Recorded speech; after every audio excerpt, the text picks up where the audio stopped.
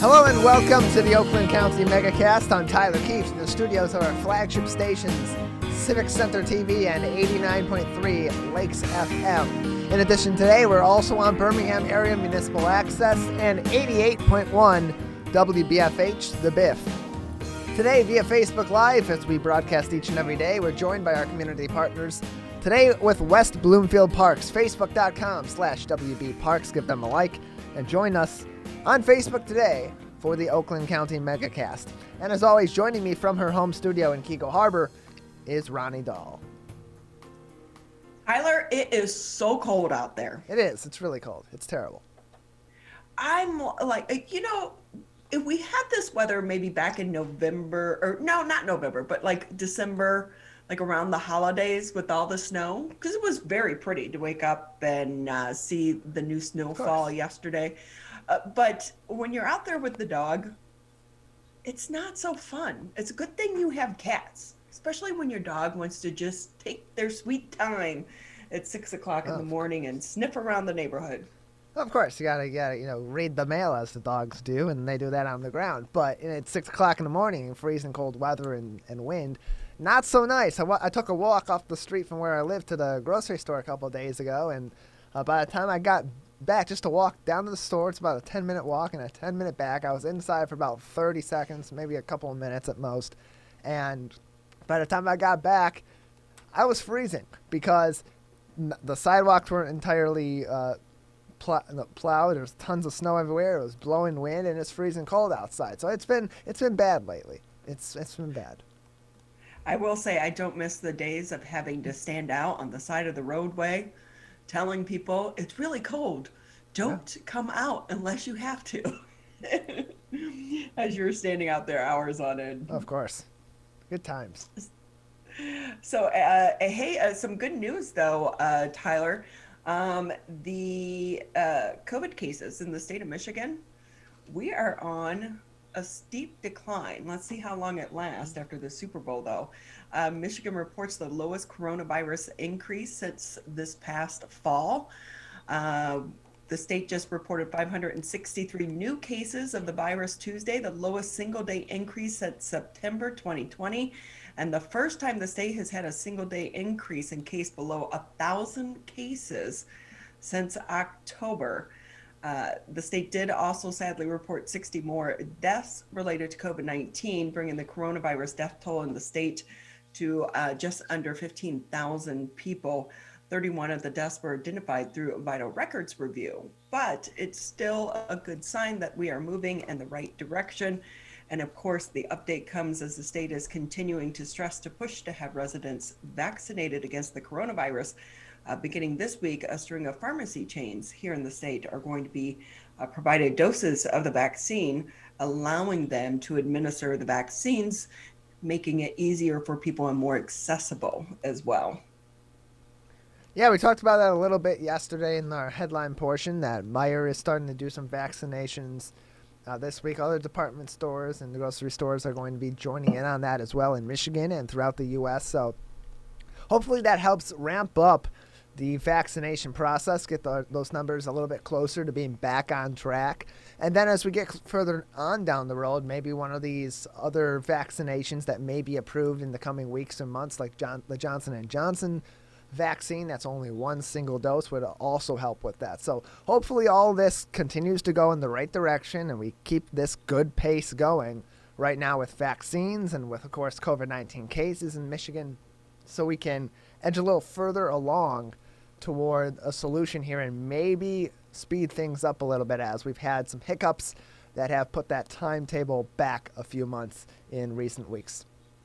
What was the latest is that for the rest of us, the general public, we're looking at as late as next fall. Originally, that number was going to be the springtime. Hey, is there any way that we can pop Larry in, our Zoom producer?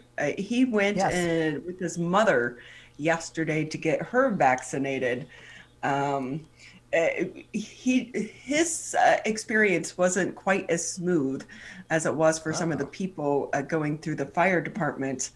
here in West Bloomfield last week. Hey, Larry, can you share your story that you had yesterday? What was it like to get your mom vaccinated? I mean, because that was the thing is, I was unsure at the time exactly what the situation. We were just told to go to this, office affiliated with a hospital. I don't want to name the hospital, but and so we had to stand. It almost reminded me of voting because we had to stand in a hallway of what actually would turn out to be was a former school. And so we stood in a hallway for at least 25, 30 minutes. And then it kind of winded around and, almost like you were at the amusement park where you're all of a sudden you're right next to people. And it just seemed a little strange to be that close to people in the middle of a pandemic when you're trying to go there to avoid getting the COVID-19, which is, but I mean, the whole process took probably about an hour. But as we had on last week, we had on Chief Flynn from the West Bloomfield Fire Department. It was a nice drive-through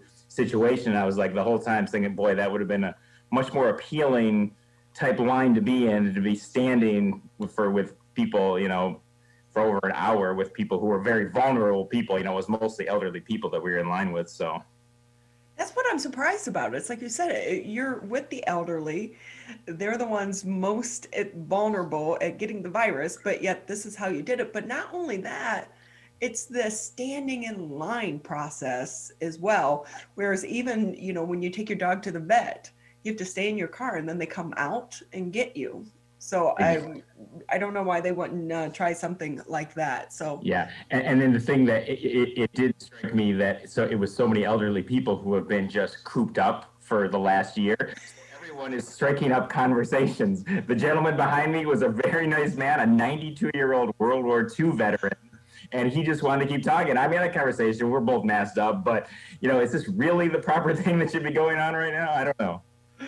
That is a good point. Elderly people, it's like you said, when they start telling their stories, and I will say, if I'm standing in line next to someone for that long, I'm going to know at least the, 4 or 5 people around me. But we're glad that your mom is okay and that she was able to get the vaccine. I know it's been a little bit frustrating trying to even get signed up and get an appointment. And so many people are feeling that same frustration, Larry. Also making news today, just great to always have the perspective from individuals going through some of these processes, Tyler. Yeah, it's different everywhere, and there are complications that come with every process that we have in our modern times. There are complications with testing. There's complications with, of course, COVID-19 screening processes, and of course now with the vaccination and trying to get as many people as you can through a system in order to be able to get vaccinated efficiently.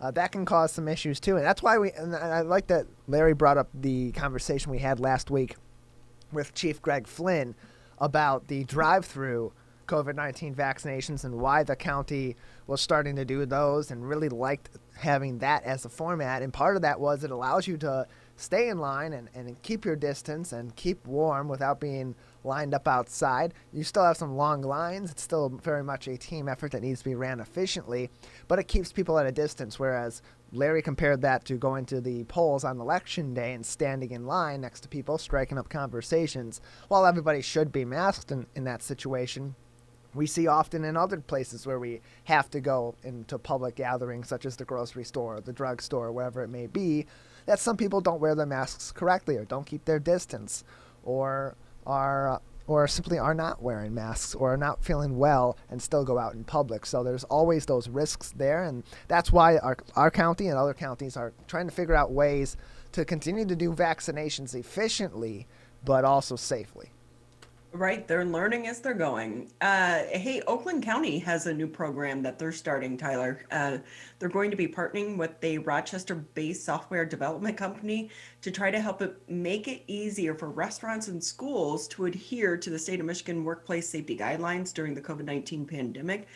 The county has signed a 5-month contract with Clear to Go for use of its software and smartphone app that helps ensure people entering a school or restaurant are healthy and adhering to state and local health protocols. The app will be used by schools and restaurants to screen employees and guests, collect the information for contact tracing and case management purposes, and to manage employee availability and visitor presence as well. County is paying between $500,000 and $750,000 for the cost of the software. That money is coming from the Federal Coronavirus Aid, Relief, and Economic Security Act dollars, the CARES Act dollar that was passed by Congress this past December, which, keep in mind, that's our tax dollars. But it's just another way that they're trying to come up with ways to make it easier for some of the schools and the companies to follow these rules and regulations. And hopefully it will come with updates as well, because the information does change on a regular basis as well. Yeah, hopefully it'll come with some more information as time goes on, and to the effectiveness of this. I mean, paying $500,000 to $750,000 to use this software from CARES Act dollars, which of course, as you said, are taxpayer dollars. You want these things to be helpful, not just something that works and makes things easier, but be helpful and make things more efficient and more effective in treating this current situation and getting a better understanding of how people are interacting with one another, who has been where at what time in case of contact tracing being necessary. But $500,000 to $750,000, that's a lot of money to spend on something if it's not going to be exceptionally effective or helpful in battling the COVID-19 pandemic on the local level. So hopefully as time goes on, we get some positive news about the effect that this software has had. That being said, I don't entirely see how this is more helpful just on the surface of this story to the efforts that have already been in place than what's already there.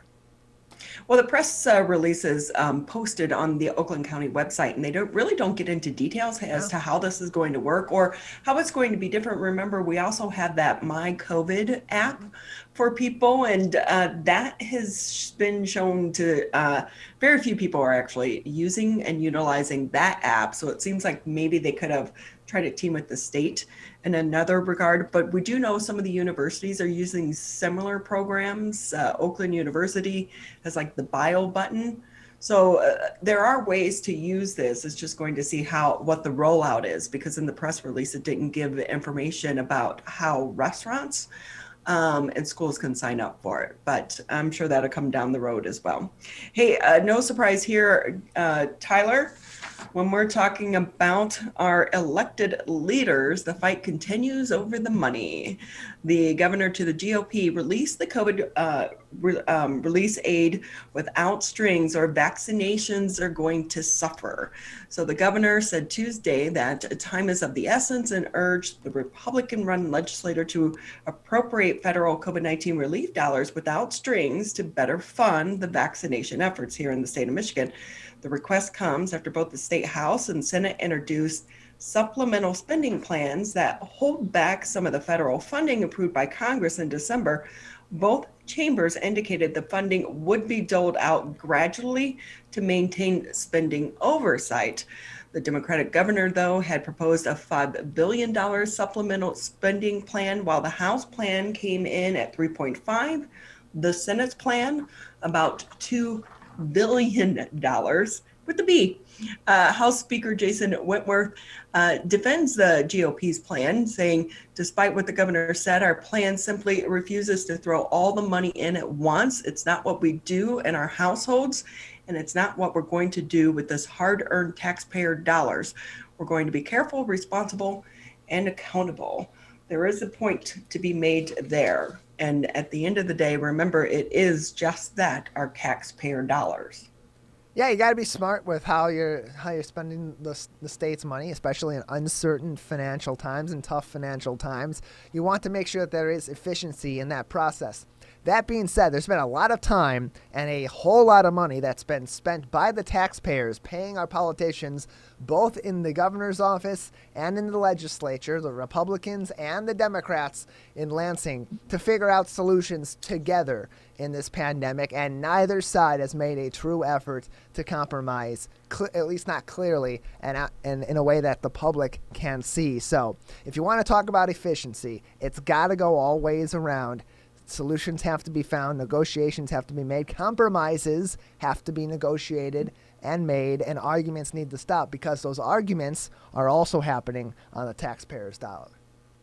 And of course, one of the things that's at the heart of this, some of the Republicans want to take the power away from the health department and the governor's office and allow for school districts and local health departments to try to make some of these decisions rather than making them a statewide mandate. And so they're saying, hey, you play with us on this issue, then we'll release some more dollars. And the governor is saying, no, I want all the money now. We need to get it out to the people.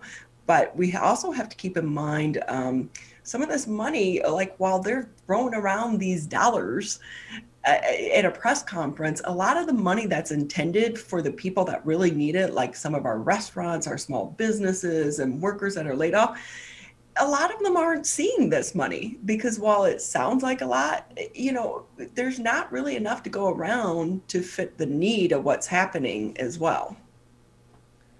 Yeah, there's a lot of factors that are going into the funding that is going to be needed. There's a lot of factors going into the negotiations of these funds. Like the House Speaker said, they do need to be careful. They do need to be responsible.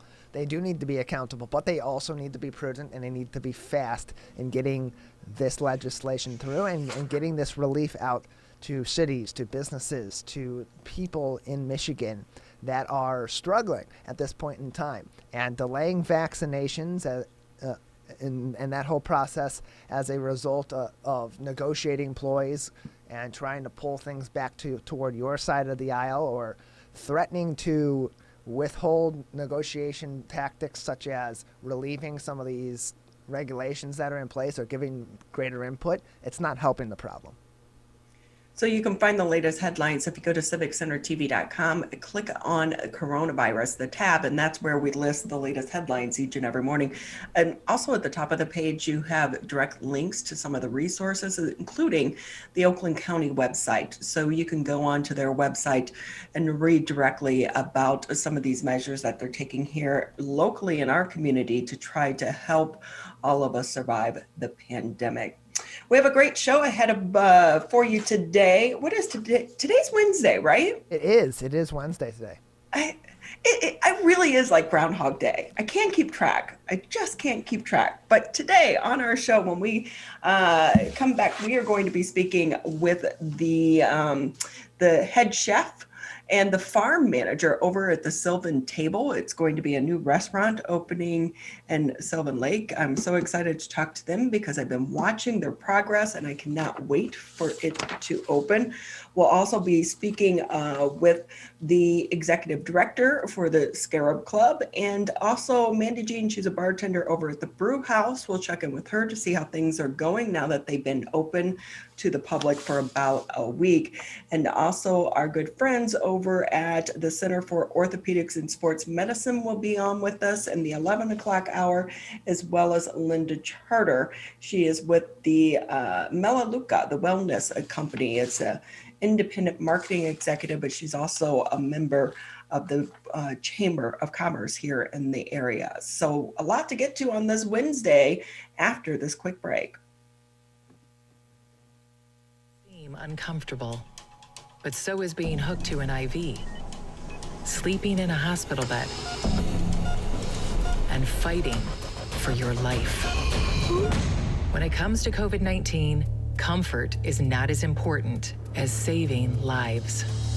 Wearing a mask can greatly reduce the chance of spreading the virus. So mask up, Michigan, every time you leave home. The only way to beat COVID-19 is to face it. You can't get too comfortable. You can't forget the danger. Wear the mask. Wear the mask. Wear the mask. Wash your hands. Keep a safe distance. Especially in the next few months. You know we'll get back to normal. We'll get back to normal. We'll get back to normal. Someday. But not yet. Not yet. Not yet. But not yet. But not yet. Consider virtual gatherings for the holidays. Curbside food orders. Grocery delivery. And shopping local. Shop local. And especially shopping local. Let's beat this virus. We can if we face it together. Together. Together. Together. Together. Together. Together. Together. Together. together. Together. For the latest information, visit oakgov.com/COVID. Michigan, the coronavirus pandemic has put us all to the test. And now it's time to put COVID-19 to the test. As we move forward, testing will be critical. We encourage anyone who has reason to get tested to do so, those with symptoms and those without. If you are leaving home and going back to work, get tested. If you think you may have COVID-19 or you've been exposed recently through family, friends, or coworkers, get tested. Our test locator tool can help you find the right testing site that fits your needs, even if you're looking for easy access with no cost, no prescription, and no appointment necessary. We've got you covered. Help Michigan move forward, not backward. To find a testing site or learn more, visit michigan.gov/coronavirus test. A message from the Michigan Department of Health and Human Services.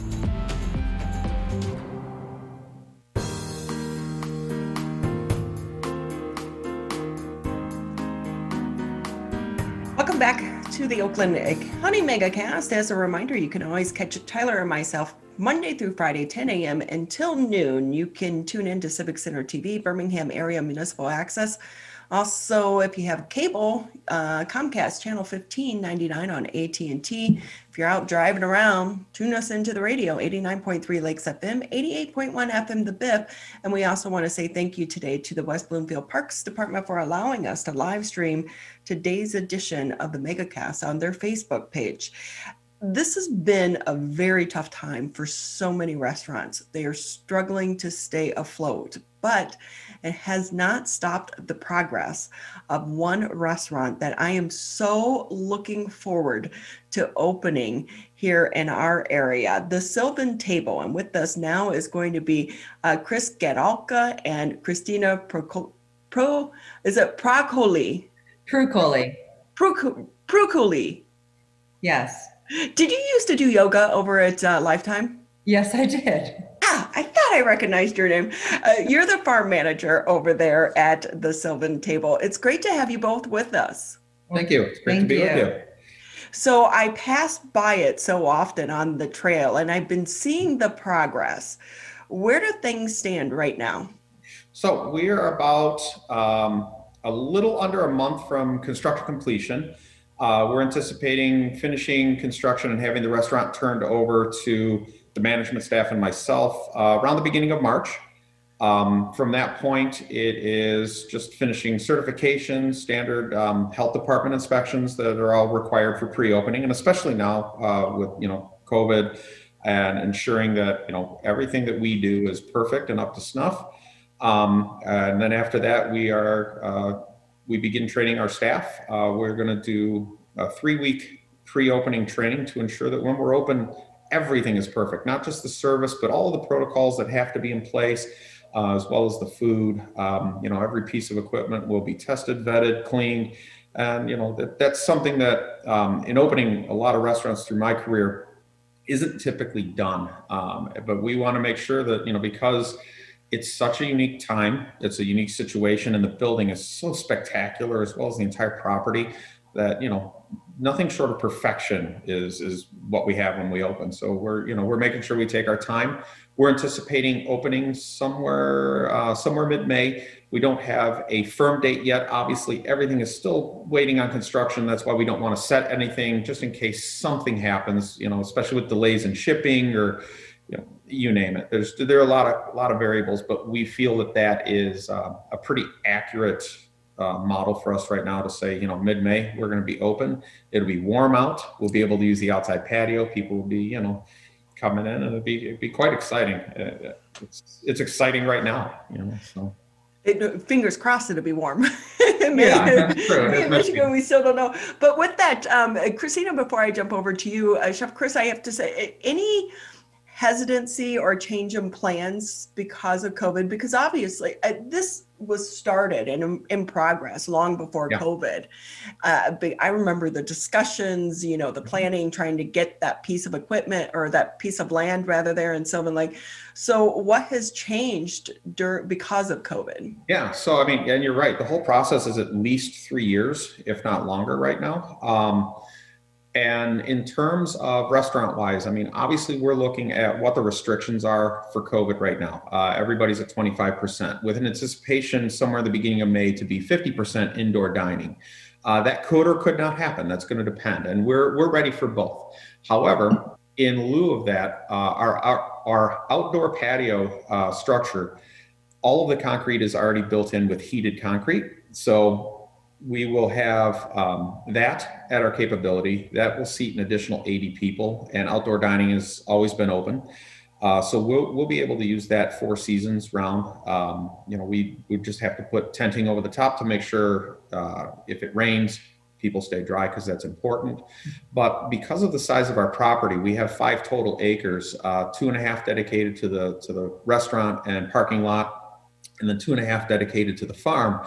We have plenty of room to continue seating outside and serve any guest that really wants to come in. So, you know, the precautions we're taking are pretty standard in lieu of the situation. You know, we'll be able to appropriately socially distance everybody, and that will come in terms with the training that we're setting everybody up with. But our biggest things that we've seen have just been, you know, delays in construction, ensuring that everybody is safe on property, social distancing on property. You know, everybody is doing everything according to what the health and safety standards are. And then, you know, just getting through the whole process. And that's really been the major things that we've seen. So just the standard delays and things like that. But the plan that the owners have put together has been nothing short of amazing and well thought out all the way through.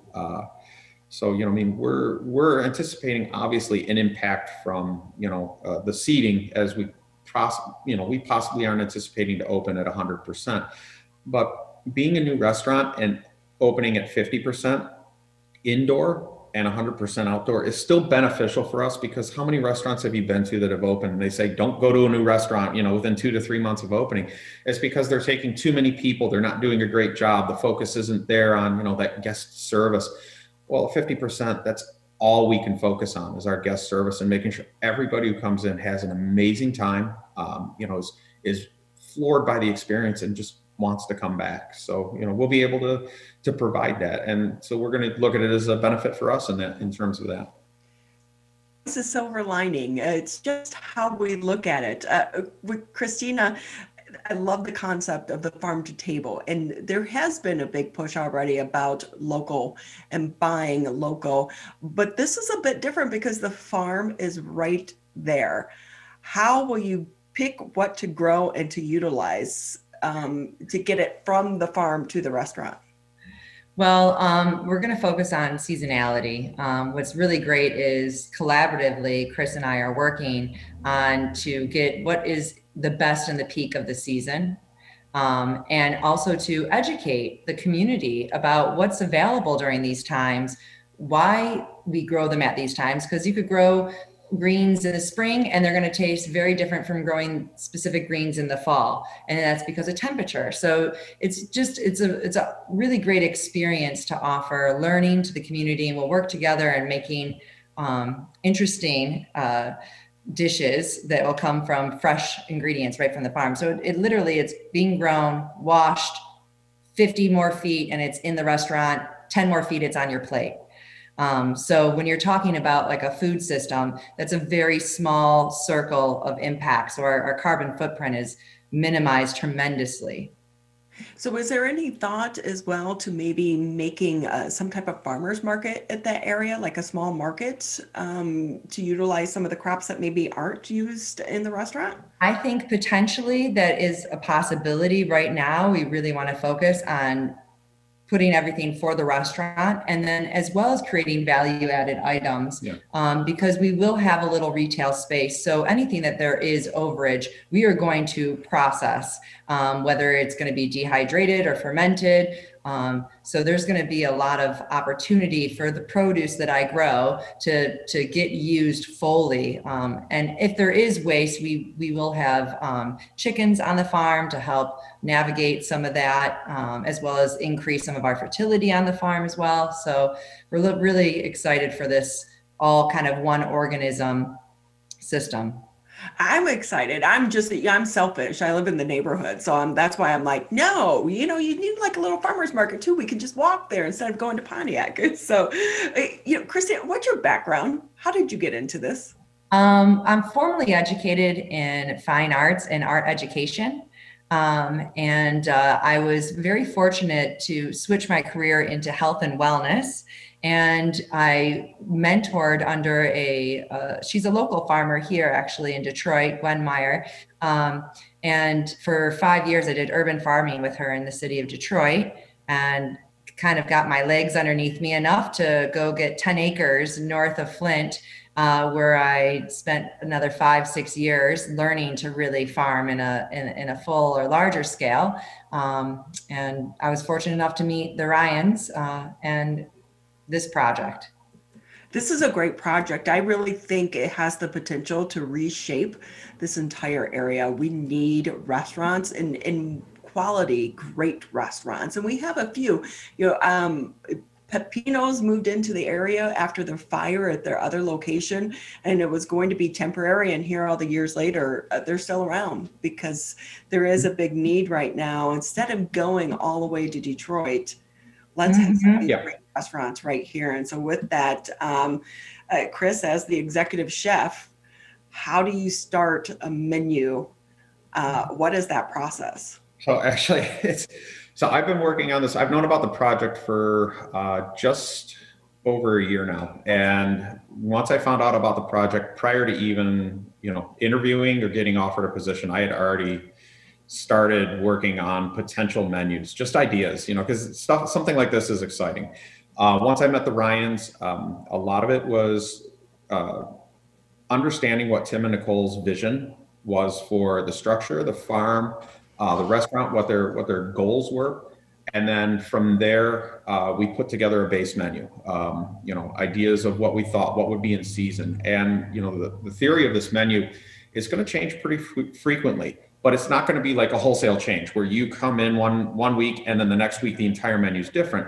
Think of it more like a Ferris wheel, where the people on top of the Ferris wheel, if they attempt to get off, they're going to have a really bad day. But everybody at the bottom, it's you get one car off and then you put something new on, and then it goes a couple more cars and that'll come off and then something new will come on. And that's how we're going to treat the menu, because on our whiteboards and on our planning boards, we'll know what's on deck to be harvested. We're going to know what's in peak selection, and we'll have tried it, tested, and come up with an idea that works with the season, works with the cultures that are in the Metro Detroit area.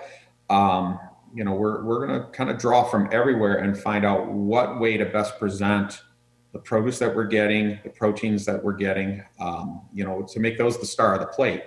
And in turn, because of that, you'll constantly see something new on the menu, and something will come off until the next time it's available. The example I tend to use is cranberry harvest happens, for 1 to 2 weeks a year in the Sheboygan area, and that's it. So when that happens, we have to take advantage of that and get as many cranberries as we can use for the amount of time, and then they're gone until next year. You will not, unfortunately, or fortunately, my view is fortunately, but you will not see a tomato on the menu in January. It's just the worst. There's no real flavor. They're watery. They're all of this.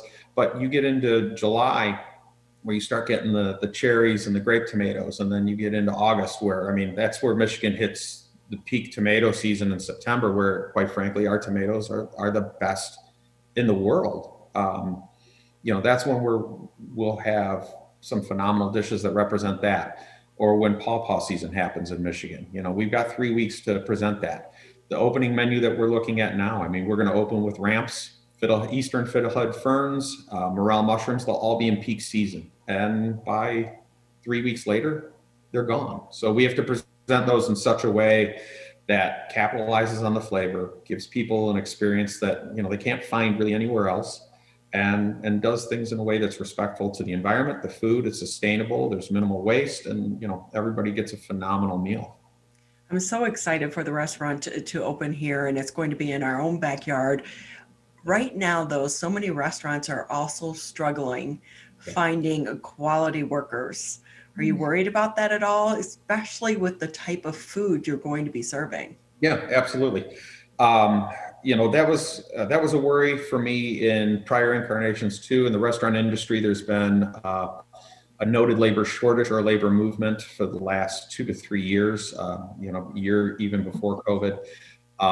One of the things we are seeing now is the people that are coming to work tend to be loyal, more loyal, because this is their livelihood. They understand it. They have a passion for it.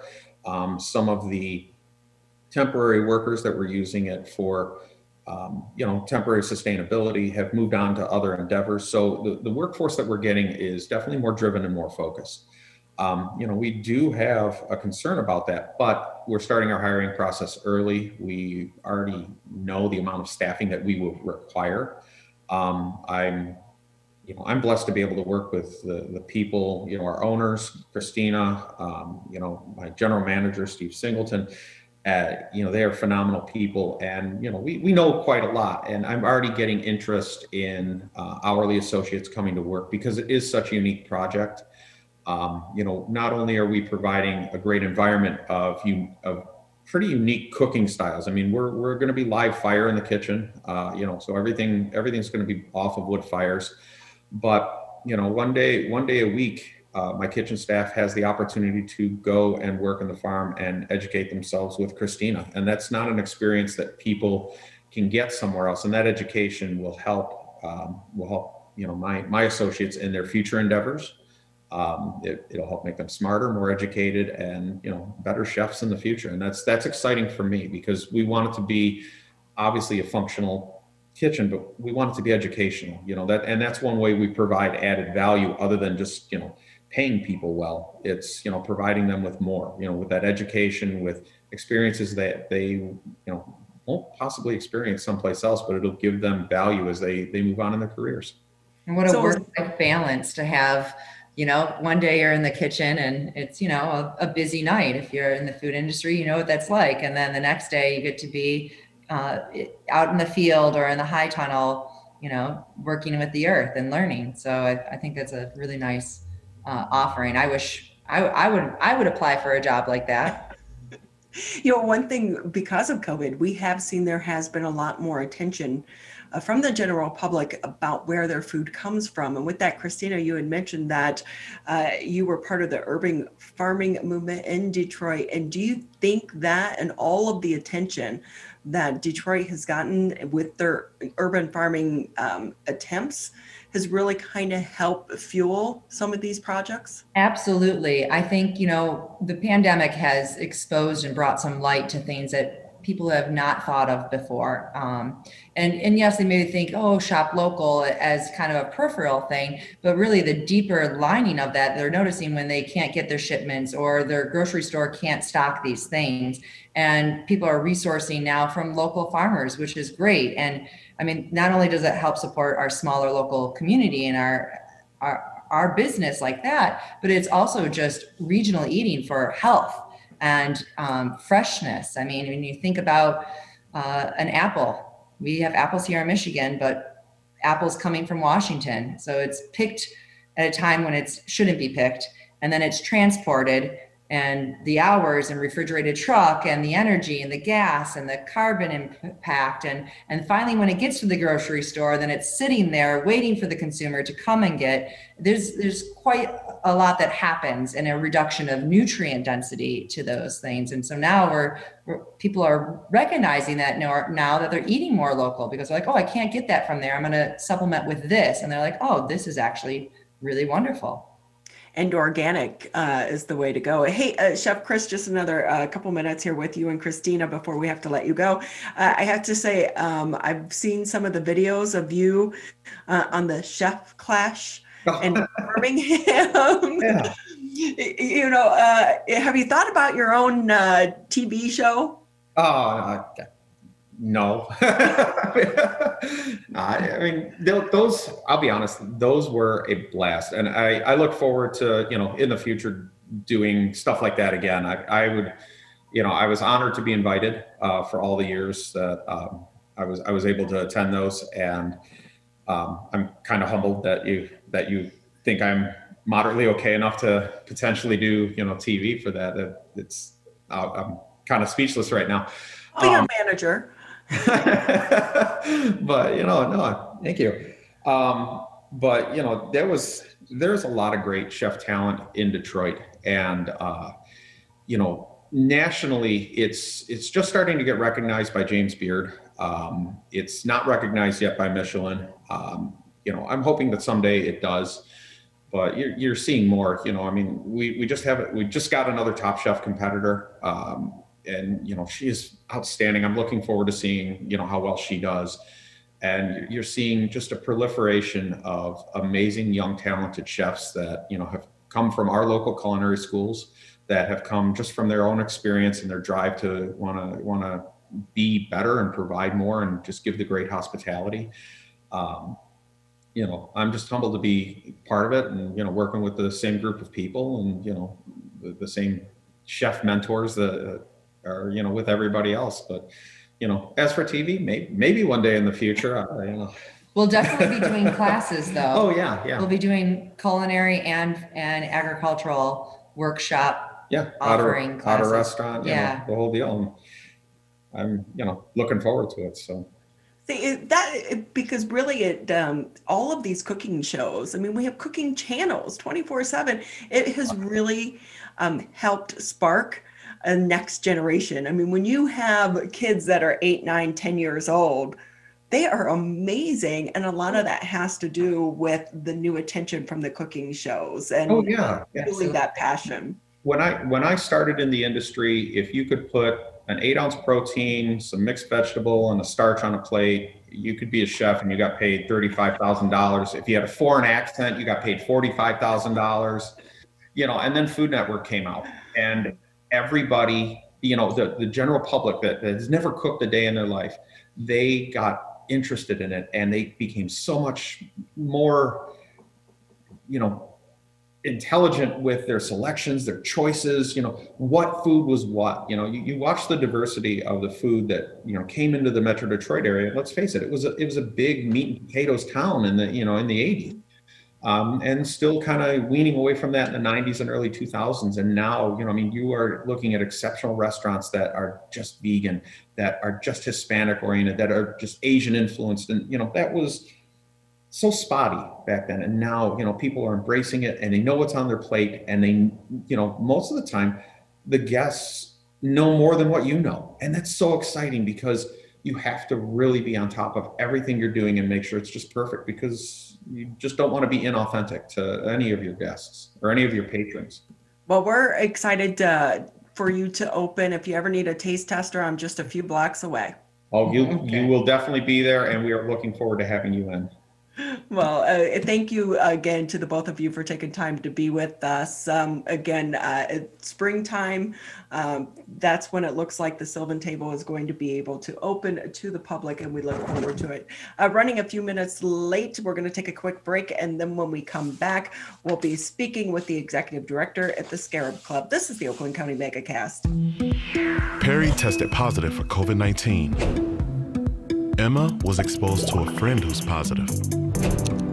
Willa's waiting on test results. After any contact with COVID-19, or if you test positive, stay home for at least 10 days. If you live with others, keep your distance and wear a mask. Help Michigan contain COVID-19. Visit michigan.gov/containcovid. Hi, my name is Kurt Lawson, and I'm the Public Information Officer for West Bloomfield Township. We wanted to reach out to you, our older adults, to provide information that you may find useful during this difficult time. We want to ensure you that West Bloomfield Town Hall, our Waters and Utility Department, West Bloomfield Parks, and our police and fire departments continue to work hard on your behalf.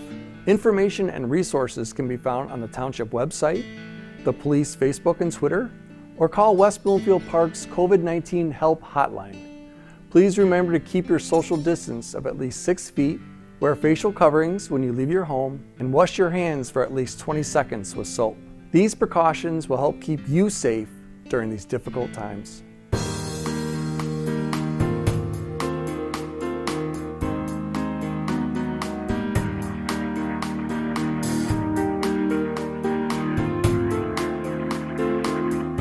We appreciate you taking time out of your Wednesday to be with us here on the MegaCast. Excited to bring in our next guest, MaryAnn Wilkinson. She's the Executive Director for the Scarab Club in Detroit. It is an amazing building, but also you guys do amazing things there in supporting the arts. For those not familiar with the club, give us a little bit of history. Oh, hi, Ronnie. Thank you for having me on again. It's always a pleasure to be here. The Scarab Club is a 111-year-old arts organization. It was started in 1907. We moved into our current building in 1928. We're right across the street from the DIA. We're on the corner of Farnsworth and John R. Streets. And we are an organization that's meant for artists. We were started back in the old days by a group of advertising executive actually who were interested in finding a place where they could hang out together and learn to draw better and do some things together, and it eventually became a club, and it's known as the Scarab Club because it was originally named after its founder, but it was now known as the Scarab Club because you remember how in the early part of the 20th century there was this great interest in everything Egyptian. You know, that's when King Tut's tomb was found and everybody was all excited about that. And so they named it the Scarab Club as a symbol of rebirth. You know, how many times we've talked about rebirth in our city. So we do exhibitions. We have artist members. We do classes and concerts. We do all sorts of things to attract artists and people who are interested in art in our community. So it's a very lively and vibrant place all the time. And we welcome everybody to come. It's not a club in the sense that it's exclusive, but we're open to the public and we invite anybody to come and see what we're doing. And so you've evolved through the time as well. You have a special program going on right now in honor of Black History Month. Can you share that with us? Yes, one of our goals, especially over the last decade, let's say, has been to really reach out and involve more members of the community than the club was known for previously. And so, you know, we've done a number of shows of Indian art and Black art and Middle Eastern art, and Hispanic art, all kinds of things from the community. But we had never done a show for Black History Month before. And we've never done a show that has exclusively Black artists. So the show that's up right now is called The Souls of Black Folks. And it was organized by a local artist named Donna Jackson. And Donna brought together the work of 19 Black artists from our community to think about what it means to be Black in 2021, what it means to be Black in Detroit. And it's a very moving, touching, interesting, thoughtful, and really beautiful exhibition. Art really does tell a story, and it's also documenting history. Mm-hmm. What about this show taught you something new that maybe you didn't know? Well, every time I look at work, and especially a group of work that comes together like this, that is from a culture that is not mine, I learned something. And there are so many powerful works in this show. One major work is by Carol Morrisseau that documents the many Black people that have been killed in unrest by police, by painting small portraits of them and inserting them in this big wall of ribbons. And it's such a beautiful and moving tribute. It's the sort of thing that I would never, I mean, I'm not an artist myself, but I would never consider doing. But it really brings the point home of how how we need to look at this as individual people and learn from each other, think about each other as humans sharing the same spaces. You know, it really is powerful when you think about, you know, your club's been there for more than 100 years, but yet we're still addressing some of the same issues as a community and as a country as they were happening 100+ years ago in our nation. Yeah, it never really goes away in that sense, I guess. I don't know, but when you think about the club and its long history, it was founded in 1907, as I said, and it wasn't until the 60s that women could be members. So, you know, it took a long time for women to join. I don't know when African Americans could become members. That's something that I need to find out about, but I'm sure that it was probably after that. So in the last few years, we've really tried to bring a multicultural focus to the shows that we do at the Scarab Club, to recognize the fact that we have this highly diverse community of artists and of people who gain from looking at art, if you might say. But there are still a lot of barriers that we need to break down. Well, that's the beautiful thing about art, is it also does spark conversation. Mm-hmm. And you hope that's the case with some of these pieces as well. Yeah. And I think many of them they're unusual. Some are political, some are very personal, and they are intended to get people talking and to get people really looking hard at them and thinking about what kind of message it is that the artist is trying to convey. That is the power and the beauty of art, and why art is so important in our society. How do you come up with some of the shows that you're going to be putting on? Well, we set aside a certain number of exhibition slots every year for what we call invitationals. That is, an artist usually will come to us with an idea for a show. So, for example, this show was the idea of the artist Donna Jackson, who works with us in various other ways, but she had this idea for a show cooking in the back of her mind and proposed it to us.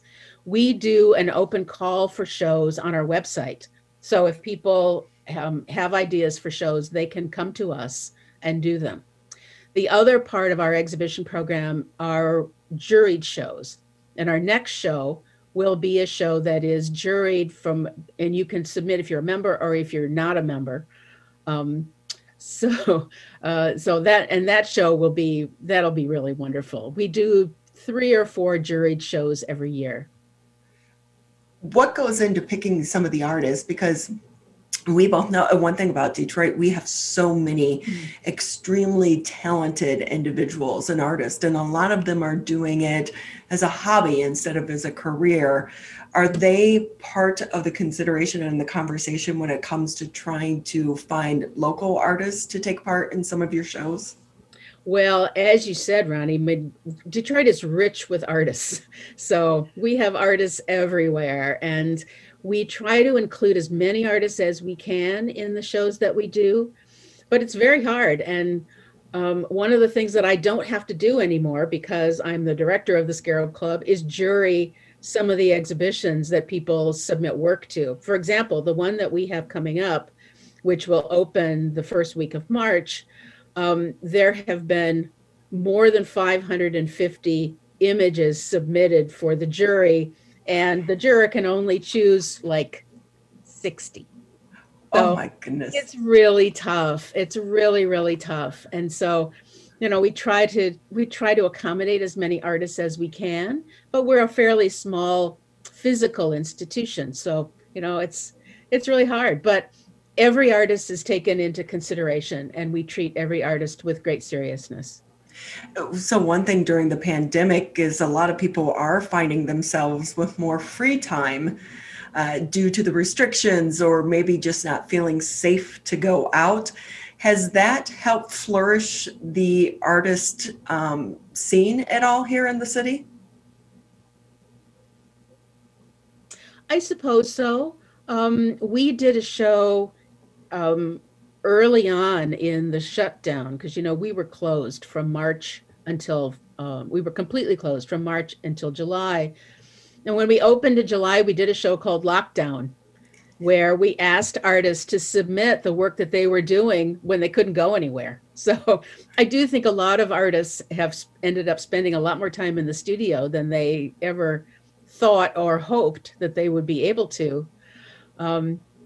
But one thing that we have done during this closure or during this time when we can't really gather is to make a virtual class, if you will, out of drawing from a live model. The Scarab Club has always been known for having sessions where artists can come and draw from a live model who's posing in the gallery. But now we can't do that because we can't bring that many people in the building, so we do it online. And it's done over Zoom, and people like it very much, and it's open to anyone. All they have to do is sign up on our website. So we've really tried to encourage artists to stay active during this time too, because it is kind of depressing after a while to not be able to go out and see each other. But making art and even virtually hanging out with people who are making art really helps alleviate some of the claustrophobia that we might all be feeling. For some artists, it's that spark, that organic spark of individuals that can help with their creativity in that process. But, you had mentioned you're not an artist. Are you intimidated at all being around some of these extremely talented people?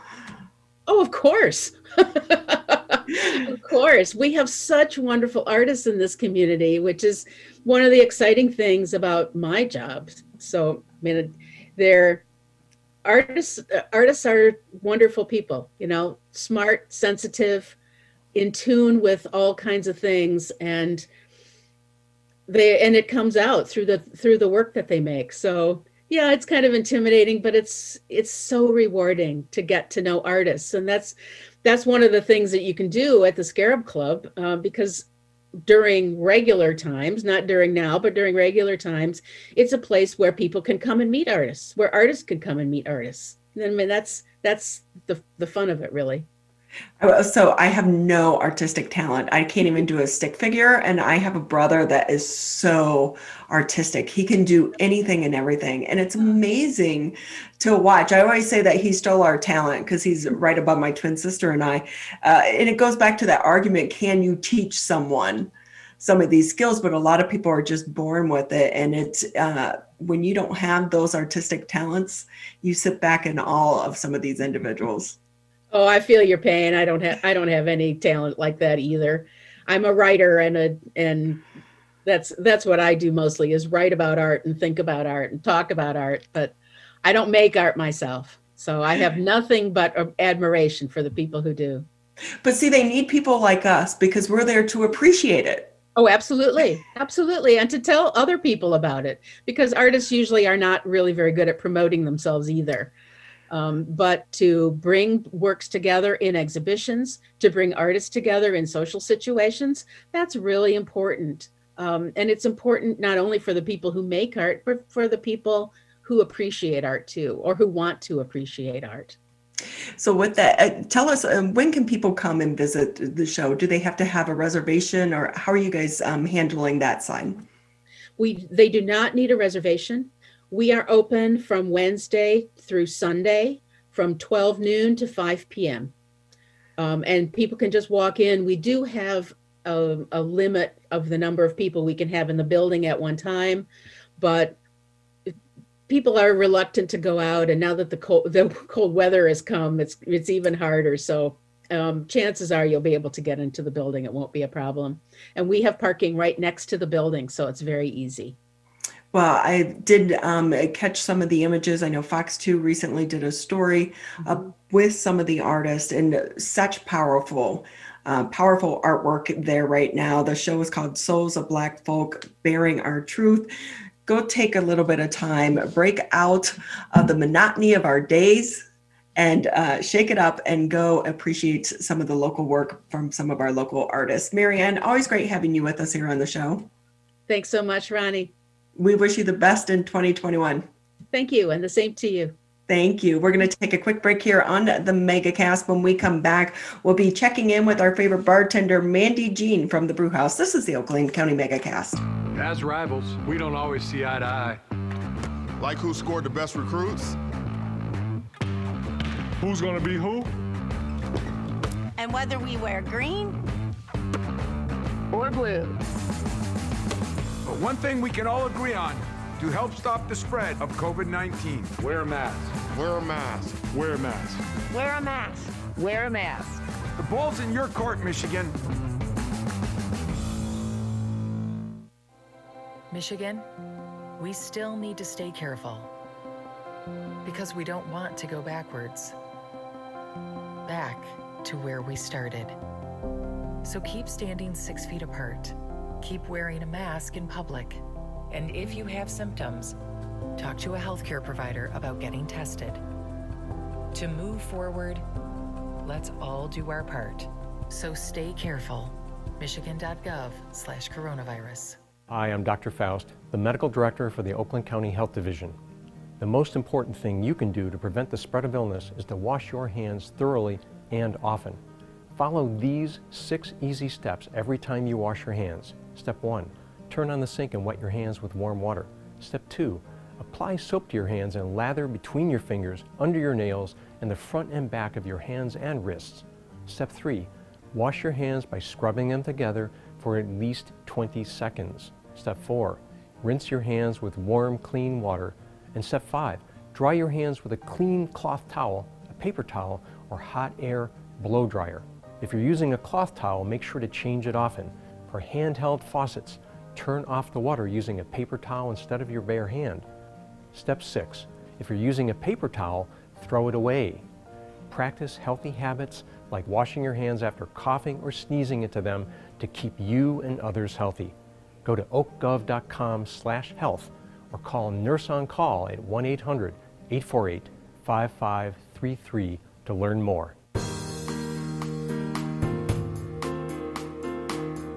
Welcome back to the second hour of the Megacast. We want to say thank you again to the Parks Department for allowing us to live stream today's edition of the Megacast on their Facebook page. And as a reminder, if you missed a portion of the interview or if you want to go back and watch other interviews, you can do so just by going to civiccentertv.com and clicking on the Megacast button. There you can watch full episodes or the on-demand. You can catch some of the individual interviews as well. With us now for this kicking off the second hour is Mandi Jeanne. She's our favorite bartender over at the Brewhaus. Mandi, always great having you with us. Always good to be here. So it's been a tough year for you and so many other people that work in the restaurant industry. You were finally able to get back to work. How are things going? It's really good to see everyone, and it's really good to be able to be back at work. Obviously, with 25% capacity, you can't really have too much going on, but it's something. It's something. Yeah, because we should let people know that while a lot of restaurants were able to stay open during the pause for carry-out or outdoor dining, the Brewhaus did not do so just for economic reasons. And so you were out of work that entire time. Yes, absolutely. You know, I know we talked the last time a little bit about the unemployment situation.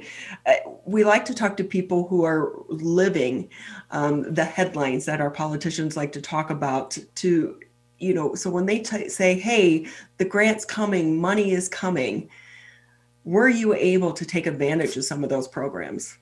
I did apply for one grant. We probably won't hear back until the end of this month at least. But I got my stimulus. I got the $600, but I haven't received any unemployment since mid-December because I can't get a hold of anybody, and it just stopped. But your bills don't stop, right? No, the bills are still rolling in. So for you, being able to go back to work must have been a huge relief. It really was. It helps me at least know I'll be able to start getting everything handled. So of course, 25% capacity. Is it enough for you to be able to make your bills and want to continue in this industry? Are you worried that there's going to be another shutdown around the corner? 25% capacity, I think, is a little, I think 50% capacity would be better like we had before, because that was perfectly fine for us to still pay our bills and still be able to do what we need to do. But 25% capacity just really isn't, it's not that many. It's not that much. Especially when you're in a small establishment such as the Brewhaus. And we should note that the Brewhaus has been a part of the Keego Harbor community for, oh goodness, who knows, 40 plus years, I think. It may have gone through name changes, but it's been at that location there on Orchard Lake near Cass Lake forever. But was it like a family seeing everyone again? Oh yeah, like honestly, it was. I mean, people, we even, you know, like teared up a couple times seeing people walk in and being able to talk to people and see how they're doing. And it was really nice. Have you ever given any thought of because of the pandemic, maybe saying, I'm done with the restaurant industry, I am leaving? Honestly, no. I love what I do and I love where I work. And I honestly couldn't see myself anything else for right now. I have plans for, you know, the future, you know, 5-10 years from now, but not right now. So I know that for you, you mainly do work days, but there is a 10 o'clock curfew. How's that impacted business?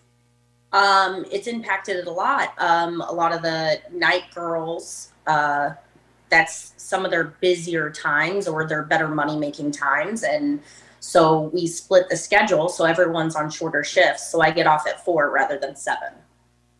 And what does that mean overall for you? Are you still able to even collect unemployment? Let's say if they get your unemployment up and going, would you still be able to collect it because you're not making as much money?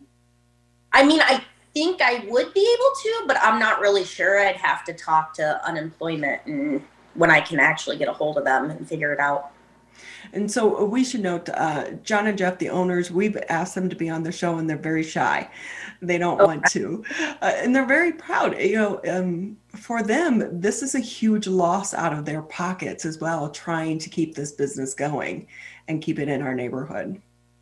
Yeah, it's a huge loss for them. They've suffered greatly and you know, they're just trying to keep their spirit alive for us. And we're trying to help, you know, keep like our spirit alive for them. Like it's, you know, they've tried grants too. They haven't even gotten to be able to get anything. They've had zero help.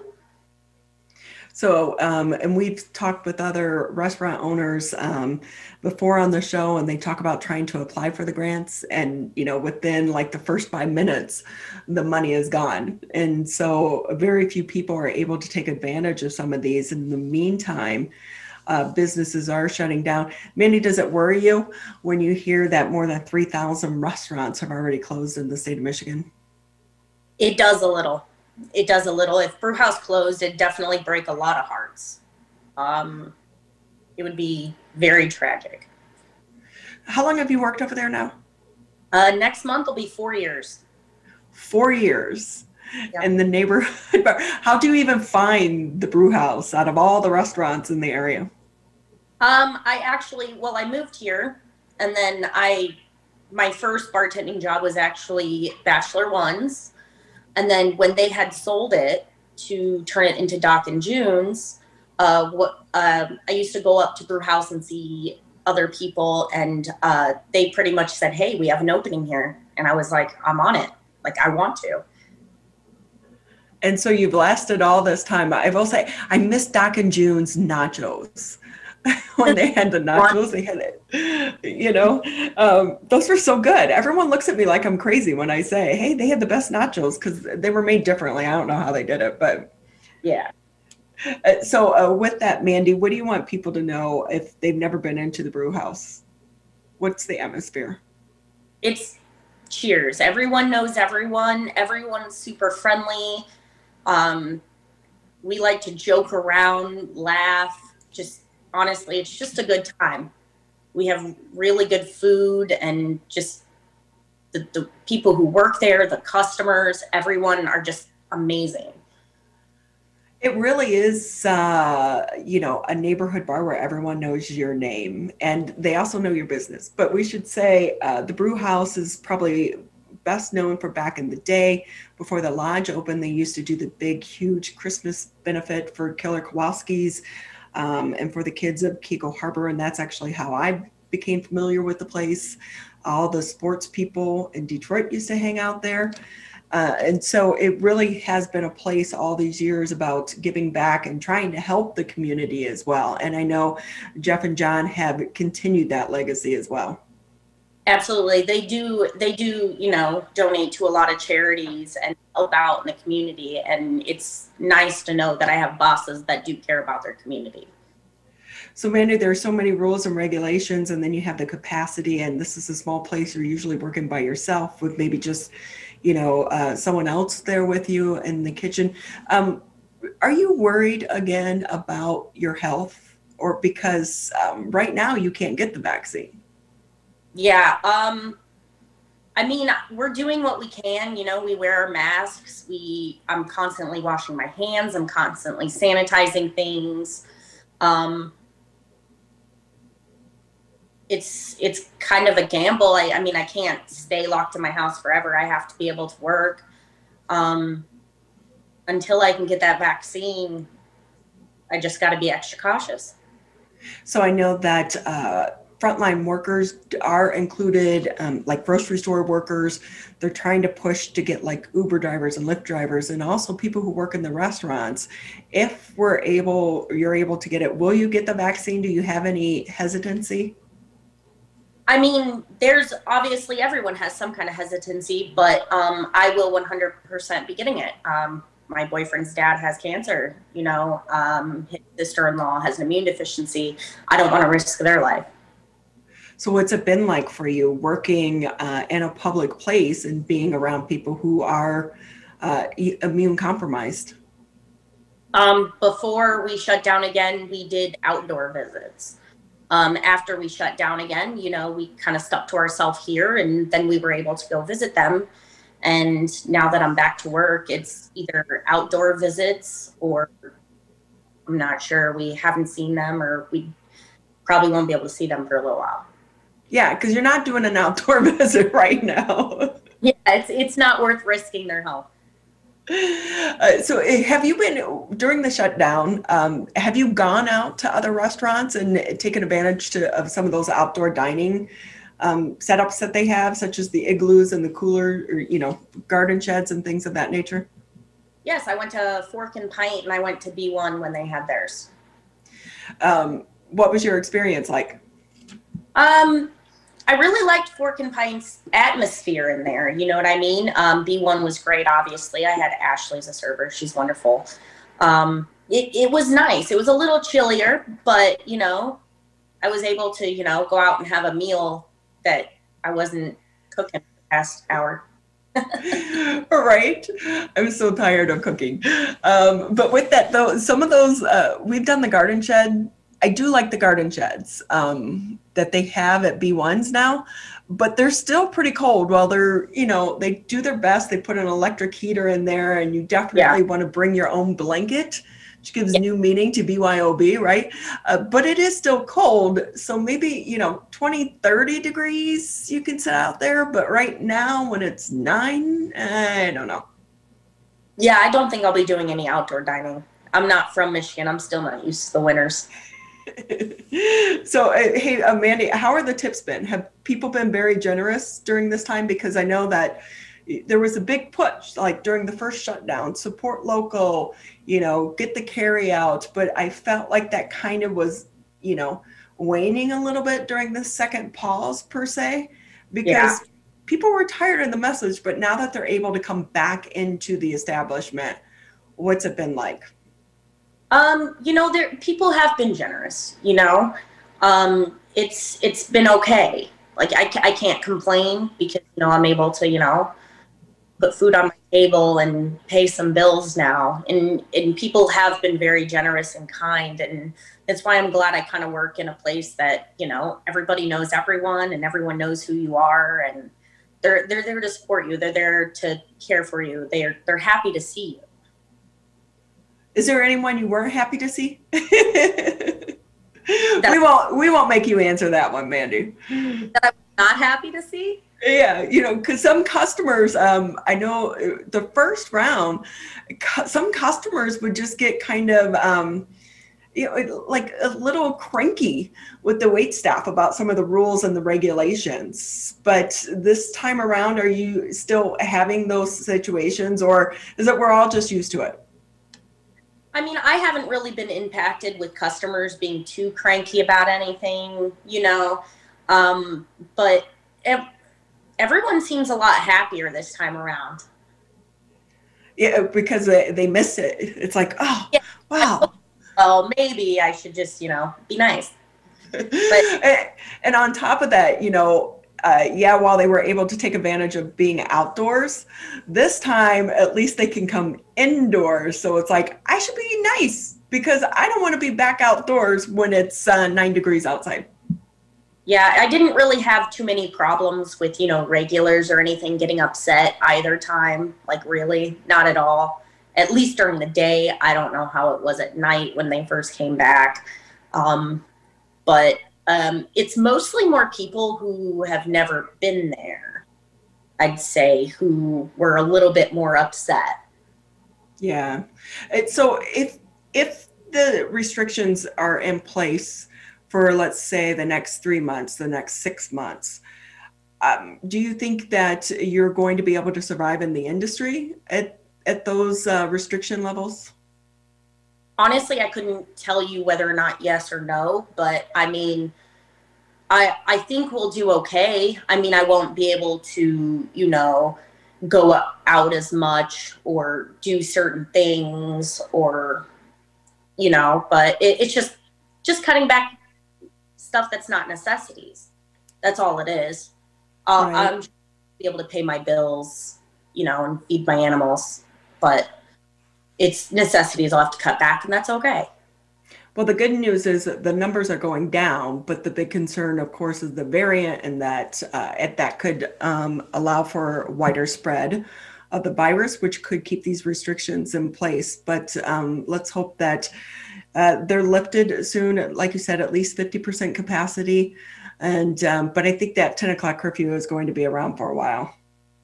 I think so too. I think the 10 o'clock curfew will, but I mean, we just have to make do with what we have. You just got to count your blessings. This is a time that you just have to count your blessings and be thankful for what you have. Yep. And be grateful and support the restaurants that are able to survive, because even though they are reopened, it's still going to be tough going for the next few months. Mandi, always great having you. It was always good to see you. Again, for those that haven't been to the Brewhaus, where are you guys located? We're off Orchard Lake and Cass Lake Road, off Orchard Lake Road in Keego Harbor, off Willow Beach. I think like the street next to it's Willow Beach. Well, it is a neighborhood staple here. And so Mandi is very well known for taking care of her customers, because bartending is an art just like anything else. It's about the customer service. So I know that they're happy to have you over there, and we're happy to have you as well. Thank you, Ronnie. Thanks, Mandi. Everyone go visit Mandi over at the Brewhaus. Stop by and support your local restaurants as well. And get outside of the cold. Go inside, stay warm, and stay healthy. Thanks again, Mandi. Thank you, Ronnie. We're going to take a quick break here on the Megacast. Michigan, the coronavirus pandemic has put us all to the test. And now it's time to put COVID-19 to the test. As we move forward, testing will be critical. We encourage anyone who has reason to get tested to do so, those with symptoms and those without. If you are leaving home and going back to work, get tested. If you think you may have COVID-19 or you've been exposed recently through family, friends, or coworkers, get tested. Our test locator tool can help you find the right testing site that fits your needs. Even if you're looking for easy access with no cost, no prescription, and no appointment necessary, we've got you covered. Help Michigan move forward, not backward. To find a testing site or learn more, visit michigan.gov/coronavirus test. A message from the Michigan Department of Health and Human Services. The only way to beat COVID-19 is to face it. You can't get too comfortable. You can't forget the danger. Wear the mask. Wear the mask. Wear the mask. Wash your hands. Keep a safe distance. Especially in the next few months. You know we'll get back to normal. We'll get back to normal. We'll get back to normal. Someday. But not yet. Not yet. Not yet. But not yet. But not yet. Consider virtual gatherings for the holidays. Curbside food orders. Grocery delivery. And shopping local. Shop local. And especially shopping local. Let's beat this virus. We can if we face it together. Together. Together. Together. Together. Together. Together. Together. Together. Together. Together. For the latest information, visit oakgov.com/COVID.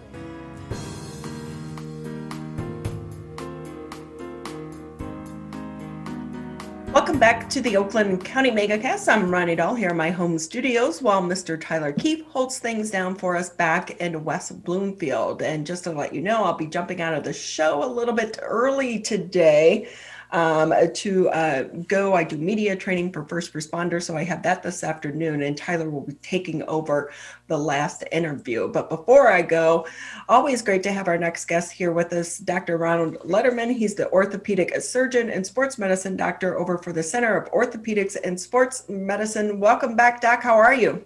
I'm great. Thank you for having me. How are you? You know, we're surviving. If it maybe about 70 degrees warmer, it would be better. You know, I was just snowshoeing last night in about 15 degrees. And as long as you're moving and active and generating the heat, it's amazing out there in the crisp air.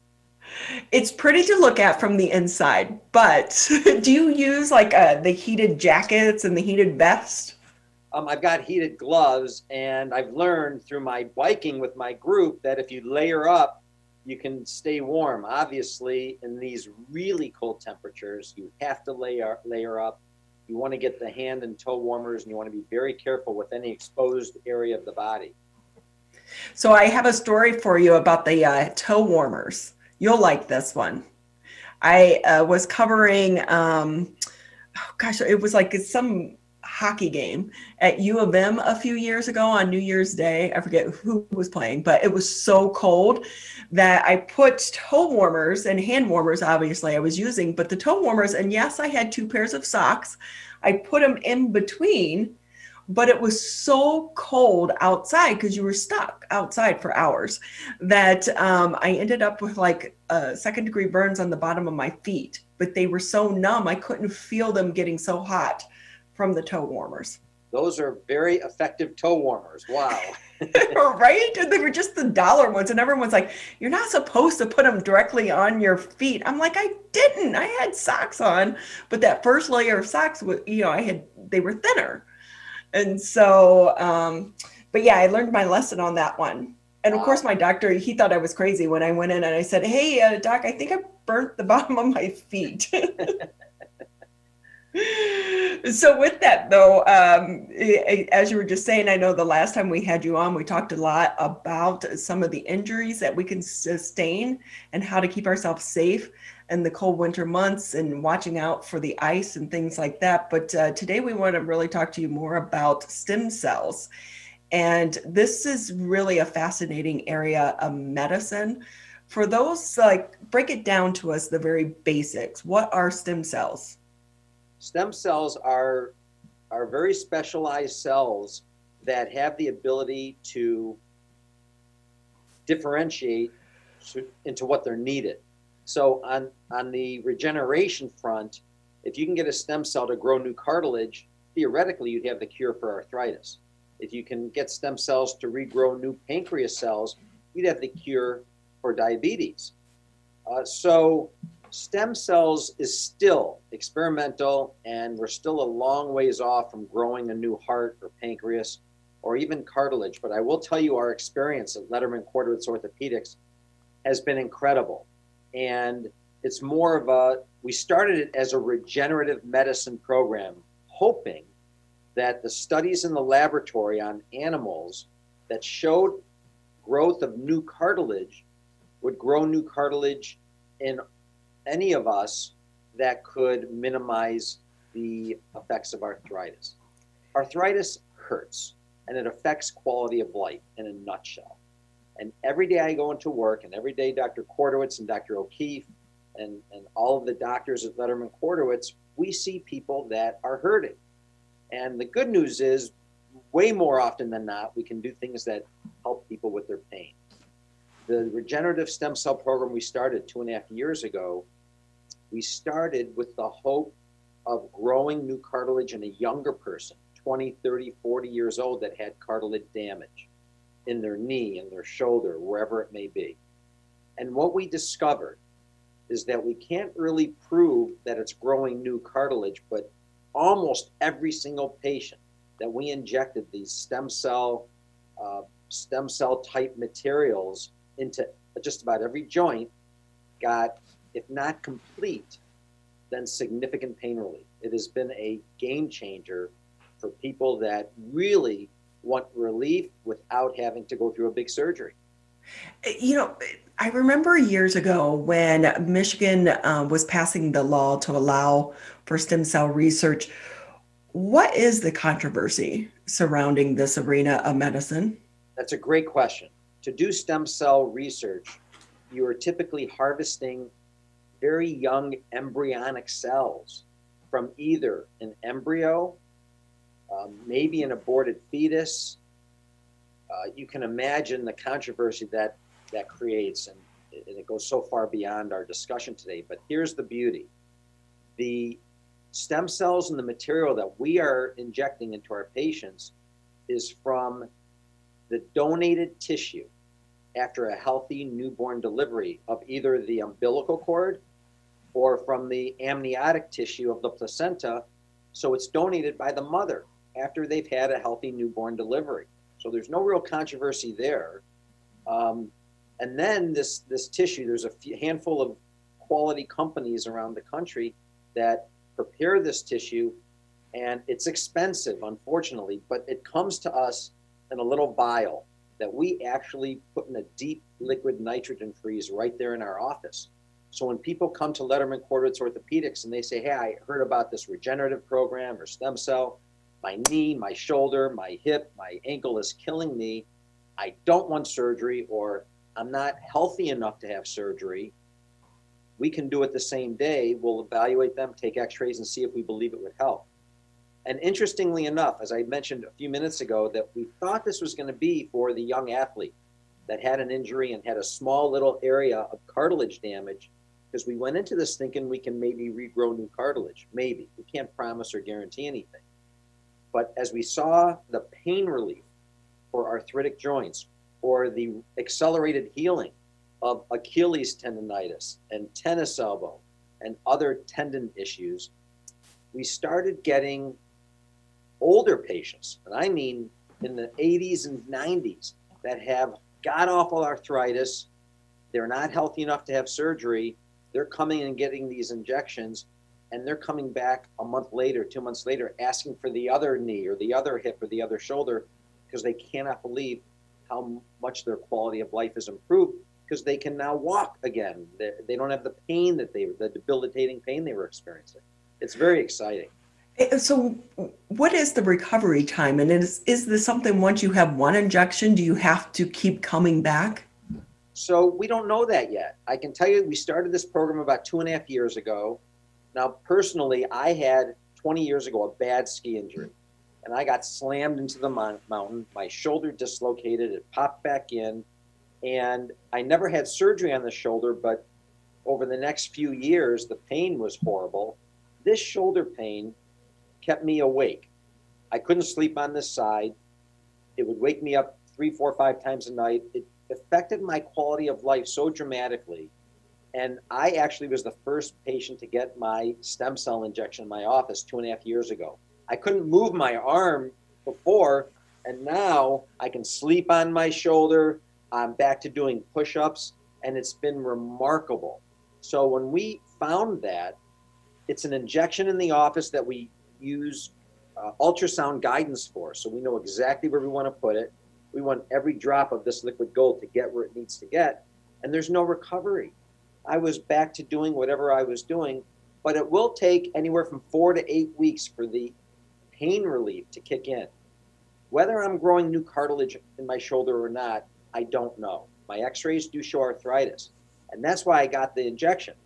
Hold off the arthritis, maybe not need a shoulder replacement in 5 or 10 years. But I have such amazing function, and I can do everything I want to do. I think less about new cartilage growth and more about all the things I can do again. So what needs to happen to make this more mainstream and also more affordable?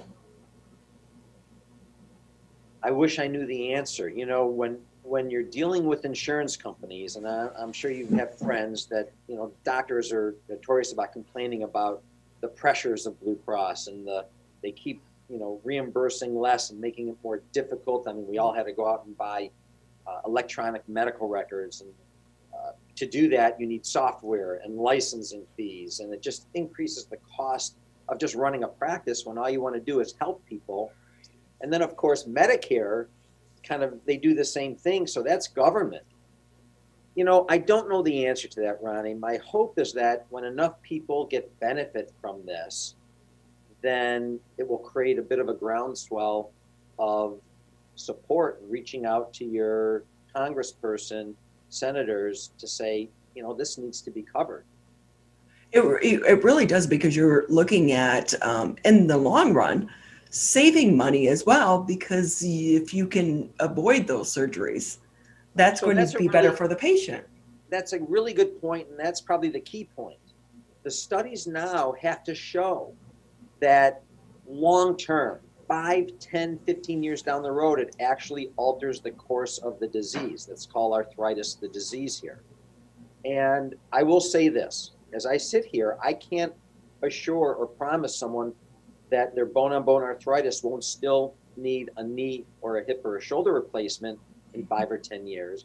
But one thing I can say with certainty after all the experience we've had is you're going to hurt a lot less, you're going to do a lot more, you're going to have a lot more quality of life. And so here's my question. For someone that wants to kick the can down the road a little bit, is that worth it to them? And the prevailing answer is absolutely yes. And I think even the people making the decisions at Blue Cross or Medicare or the politicians might say, we can't approve it because we can't guarantee you won't need the joint replacement. But every one of them would come in and want to get one if they can feel great for 2 years or 4 years or 6 years. Most definitely. What do you think the future of this is? It's only going to improve. It's going to get better. Like anything with research, the brain power behind all of this is remarkable. Just like the vaccines. Who thought we could have gotten a safe vaccine within months and not years? And I hope you've gotten vaccine, although you're way too young probably. But me and everyone in our office, just about everyone at Lederman-Kwartowitz Orthopedics has gotten vaccinated. It is safe. People need to do that. That's a little sidebar. I'm done with that soapbox. But to answer your question, the research will continue, and it will show that it benefits people. To what degree? Only until you get millions of people that you really tell. But right now, in our small little study at Lederman-Kwartowitz Orthopedics, 95+% of patients are so happy with the results that they're telling family and friends, and it's safe. There's been no side effect. So, you know, we will continue to offer this to people that have any interest in non-surgical, dramatic pain relief of their arthritis or tendons. I might have mentioned earlier, Achilles tendonitis often can lead to a rupture. Then you're talking about surgery and you're hobbling for up to a year. We've been doing these injections into Achilles, avoiding the rupture, showing MRIs of complete restoration of normal Achilles tissue without surgery and without any significant downtime. So I think it's cutting edge technology and cutting edge medicine for orthopedics. The medical world really is fascinating. But like if you were able to get the shot, is there a physical therapy program that goes along with it? Or is it just the shot in the arm or wherever you need it and then you're on your way? I am a huge believer in physical therapy. You know, we have on-site physical therapy at Lederman-Kwartowitz right there in the Lakes Medical Center. And actually, we are just within a week or two opening up a satellite location further east for our patients that come from even Clinton Township. So we're going to have an office at 13 Mile and Telegraph, which will make it easier for the greater metro area. But physical therapy for treatment for any tendonitis or arthritis, I think is critical. For an arthritic joint, you work on improved range of motion and you want to strengthen the muscles around that joint, which can act as shock absorbers to take pressure off the arthritic joint. So to answer your question, when we do a stem cell regenerative type treatment into a joint, always physical therapy, and our therapists on site there at LKO know exactly what to do.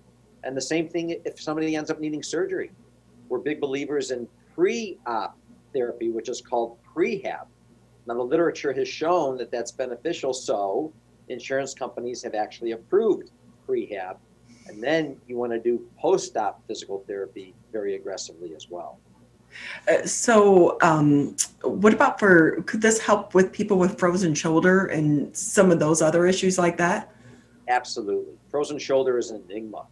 We don't really know why people get it, other than it can be as simple as just they tweaked their shoulder, they slept on it funny, they babied it for a week or so, and it started freezing in that position. Physical therapy is huge for that. Cortisone injections have been shown beneficial, but we've also done PRP, which is the plasma-rich protein. Now that's not stem cell, but PRP is where we draw blood from our patients, we spin it down in a centrifuge, and then we're left with this plasma-rich protein mix, which does have some regenerative properties, and we are able to inject those into shoulders, hips, knees, and some people are more comfortable with that because it's their own tissue. Yeah, that kind of makes sense. But when we're talking about injections, what size needle are we talking about here? I'm a baby when it comes to needles. Everybody is kind of a baby. I'll admit to it as well. Who wants a big needle? So when we started investing in on-site ultrasound units, we put our ultrasound probe, just like you get when, with a baby, when someone's pregnant, right around the joint. It helps us direct the injection right where it needs to go, which allows us to use a really tiny 25 gauge needle. Most patients don't even feel our injections, and they can't believe how easy it is at our office. Little needles I can handle. Well, they're tiny. And you know what? Just as for current events here, 12 years ago, Tom Brady made PRP popular by getting plasma-rich protein of his own into his Achilles tendonitis. It was 12 years ago. He was a baby. He was 31 years old. But, he's a miracle doing what he's done for so long. But there is a lot of validity to the plasma-rich protein regenerative type injections and the stem cell regenerative type injections. And we're going to keep offering it to our patients because we believe very strongly it helps a lot of people. What do you think the future of this is? I think the future is that it will become more recognized, but there are a lot of treatments that people have done considered alternative medicine that they've done for 10, 15, 20 years, and it's still not approved by insurance. And that's the big thing, who can afford these treatments and who can't. And for people that really need it and can't afford it, we work very hard to make it as affordable as possible for everyone. But it's just not there yet for insurance to cover it across the board. People can pay for these treatments with their healthcare, their HSA accounts or flexible spending accounts, which helps. So we're trying to do everything we can to make it affordable and easy enough for everyone or anyone to get it. But it really is fascinating, the research that's going into this and the advancements in the medical world. And it's great to have people such as yourself knowledgeable in these arenas and these areas to be able to offer the services to the public. Doc, anything we didn't touch on that you want to share before we say goodbye to you today? We're still offering the MLS laser, which we've done for about 6 years. We've treated over 3,200 patients. We've kept track of every patient and every diagnosis. And the most common diagnoses are injuries, sprains, arthritis, tendonitis. And we're still running a 91.5% success rate with the laser. It's a robotic technology, robotic laser technology that's in our physical therapy. So for patients to kill two birds with one stone, they get their on-site physical therapy with the laser treatment. And, you know, our goal is to get people better faster and to get them better without having to undergo surgery. It's exactly what I would want my own family members to get, and that's what we offer to everyone. And that's great. We're lucky to have you here in our community. Again, I know you just mentioned you guys are expanding 13 in Telegraph area. When do you expect that to open? Hopefully within a week or two, and we should have all that information on our website at lkorthopedics.com. So LK Orthopedics spelled the easy way, orthopedics with a P-E-D-I-C-S. But yeah, we just want to reach as many people as possible. Wow. Thank you again for being with us, and good luck with the expansion.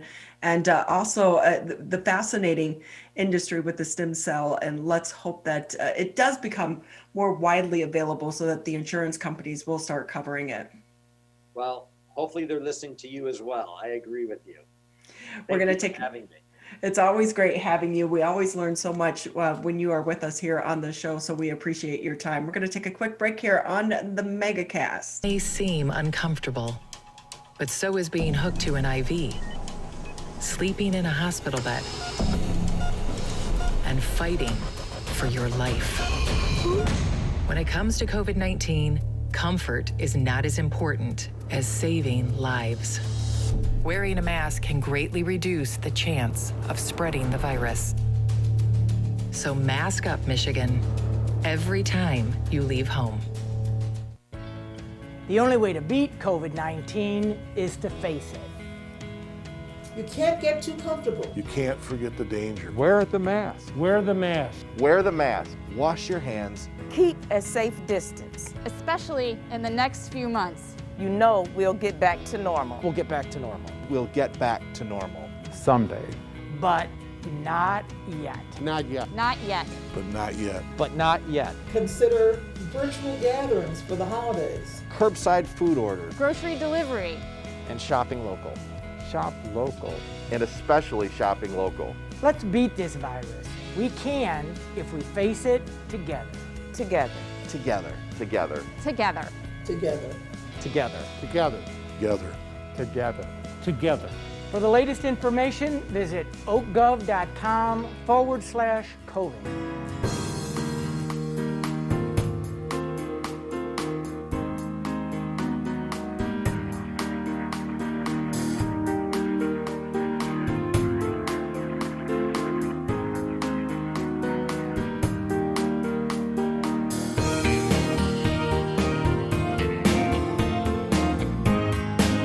Welcome back to the Oakland County Megacast. I'm Tyler Keith. Just a few more minutes left in our show today, and before we let you go, we want to give you some information on where you can learn more about our partnering stations, Birmingham Area Municipal Access and 88.1 WBFH, the BIF online, and where you can find all the content from today's edition of the Megacast, as well as our other episodes past and in the future.